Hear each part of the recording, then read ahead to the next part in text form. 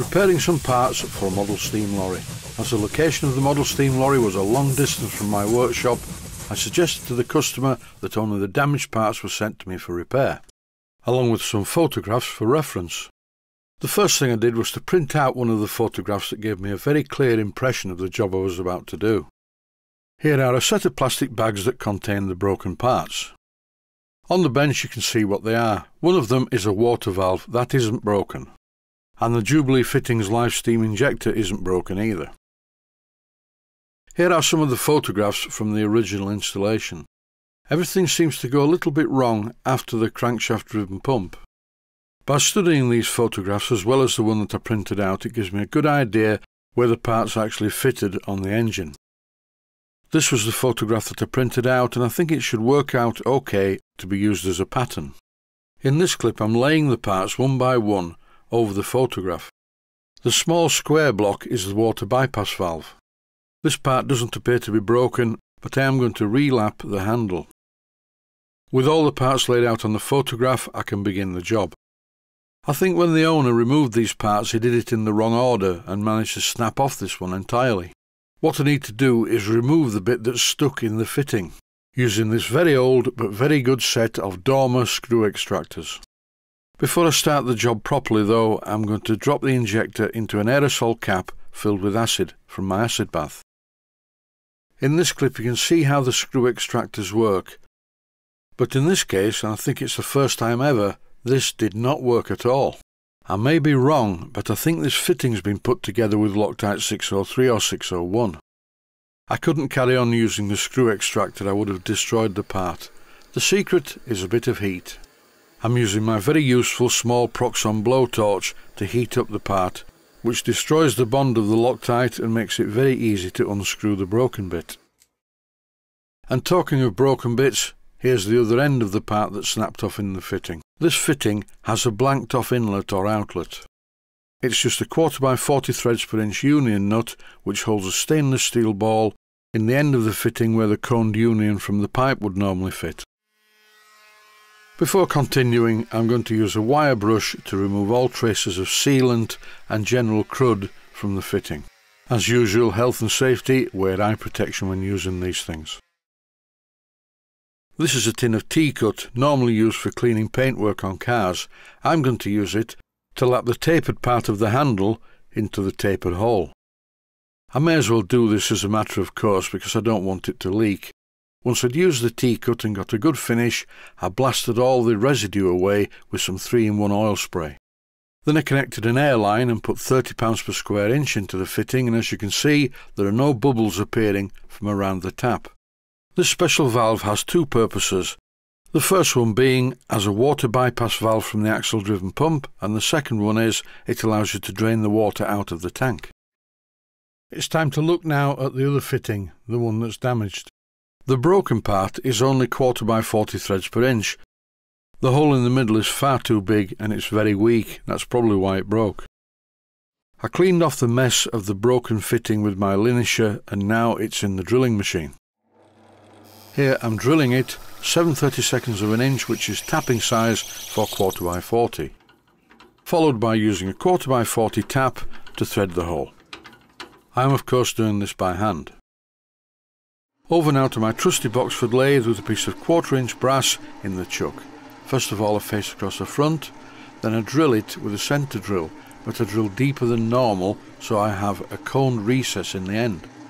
Then I drilled a long hole in the piece of brass for the same distance that it's sticking out of the chuck using a 1/8 twist drill. A diameter of 1/8 of an inch is perfect for this job. Next I engaged back gear and threaded the piece of brass using a tailstock die holder, 1/4x40 threads per inch. This part of the clip is running at double speed as I withdrew the die holder from the now threaded piece of 1/4 inch diameter brass. Then I parted it off using a parting tool.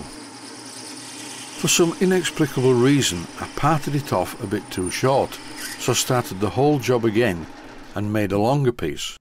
I hadn't allowed for the length of thread that screws into the block.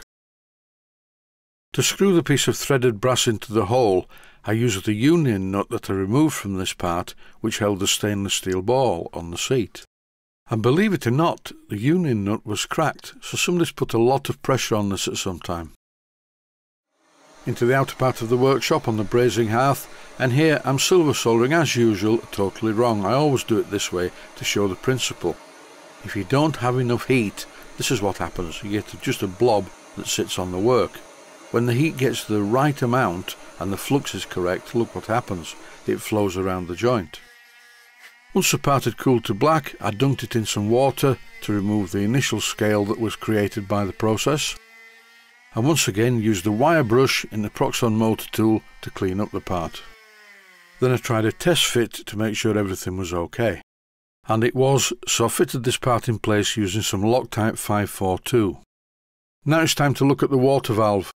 And seeing the split pin still intact, I think that's the reason why the fitting was broken.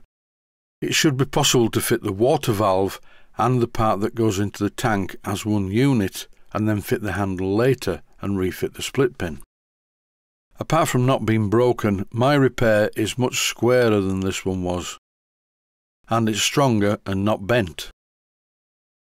Sparing no expense, I'm refitting a 4x40 union nut with a stainless steel ball over the redundant inlet or outlet. Here I'm holding the repaired part against the photograph, and I think it should be fine. I decided to repair the existing parts rather than remanufacture, basically to keep the cost down.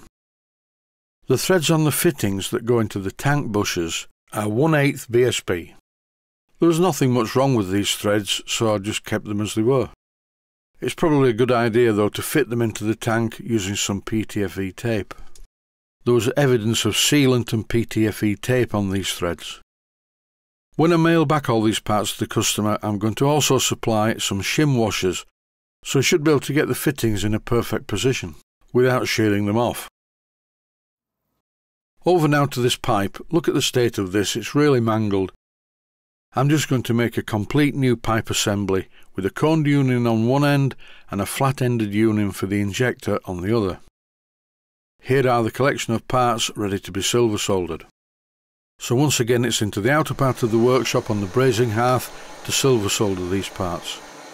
This time I'm going to get the parts to the right temperature before touching them with the silver solder. Here we go.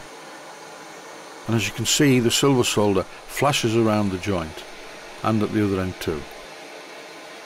The procedure is to let the parts cool to black and then drop them in water, followed by the acid bath, but I didn't use the acid bath on these small parts. To save time, I moved directly to the polishing spindle. Here's an A-B comparison, and this is pretty close, almost as close as I'm going to get it anyway. I removed the injector from the acid and dropped it in some water. Then after a while I shook it around, took it out of the water and removed the cones. The injector is now much cleaner on the inside and out. I put the cones in a safe place on the bench and cleaned up the injector using the wire brush. And here it is, looking a lot better than the photograph, but without any cones in the end.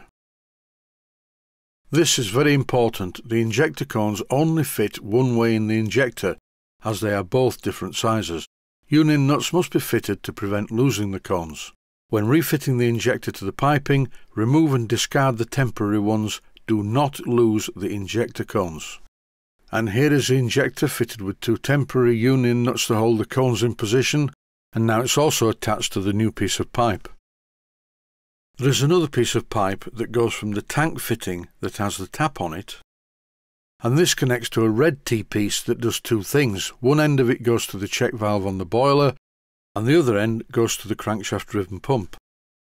I'm going to discard this pipe and make something entirely different, so I drew along the pipe just to make sure I don't lose the angle of the original. The outlet thread on this fitting is BSP. I need to make a new piece of pipe, and I want it to use commercial union cones like this. I drilled the hole in the union nut 5.6mm, which is clearance size for a 3/16 union cone, but I need a 5/32 union cone adapter.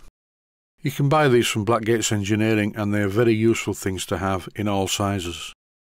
What I'm about to do is fit another T-piece into the circuit, just like you see here. I've extended the length of the pipe from the fitting to the T-piece, and according to the photograph the length of the pipe should be okay. The final job is to make a cap to go over the other end of the T-piece. So why am I putting this T-piece in place? It's to allow the owner to fill the boiler using an electric pump.